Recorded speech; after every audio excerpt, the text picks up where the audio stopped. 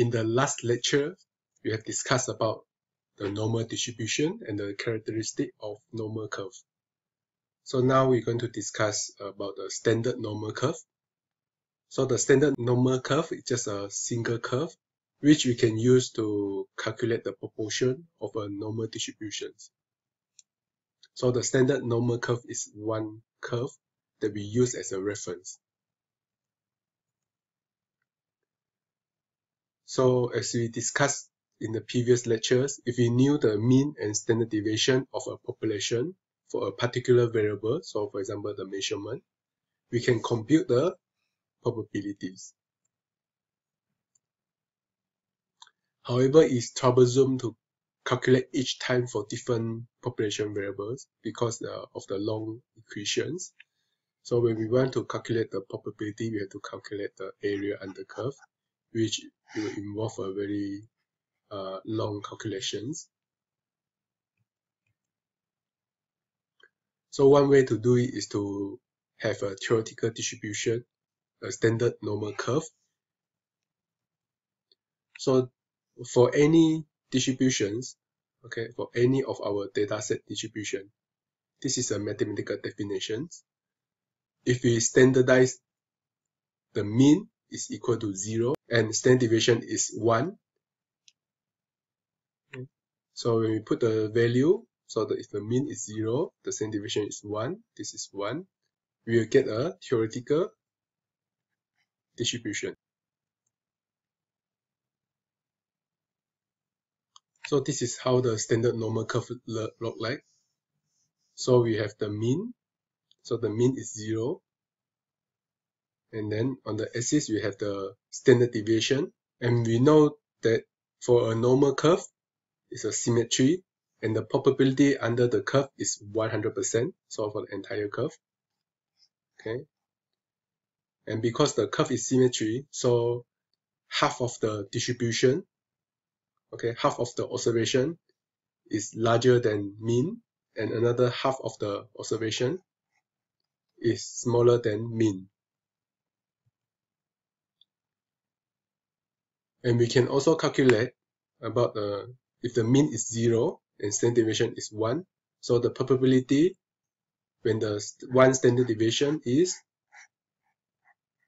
here, so it's 0.15, so it's 15.87%.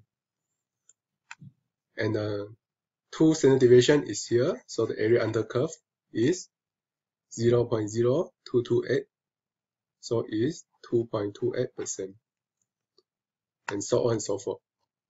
Okay, so this is a standard curve that we use. We can use this as a reference where the probability has been given according to the number of standard deviation away from mean. So as this is symmetry, we know that the value between -1 and 1 standard deviation here, okay, is 68.28%. And for 90% of the value is between -1.64 standard deviation and, because this is a symmetry, so this is a 1.64 standard deviation. Once we have a standard normal curve and we calculate the probability for different value of standard deviation away from mean, then we can calculate the probability given a standard deviation.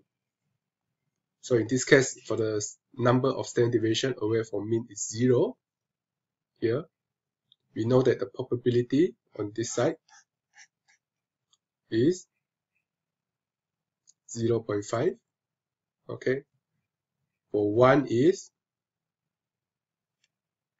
0.187. Then we also can calculate this for different value. That was calculated from this formula. This table is what we call the standard normal table. So this is what we explained just now. So we can have a range of value for Z for the first column. So this is a Z value. So it's a number of standard deviation away from the mean. So if the Z value is 0, then the value is 0.5. So as you can see, the highest value is 0.5. So that means that they give you the estimate for one side because this normal curve is symmetry. So the 0.1 is 0.64, the probability. As this is a symmetry curve, so for the value is negative 0.1, we also have a same probability on this side. So we can calculate the proportion of normal distribution by using a standard normal curve. And as long as we know how far a value from the mean in terms of standard deviation. So for example, now we have a population of the distribution of body heights, where the mean of the population is 1.65 and the standard deviation is 1. So the question is what the proportion of the population body height is larger than 165. Can you estimate easily without doing any calculation? Okay, by using this information,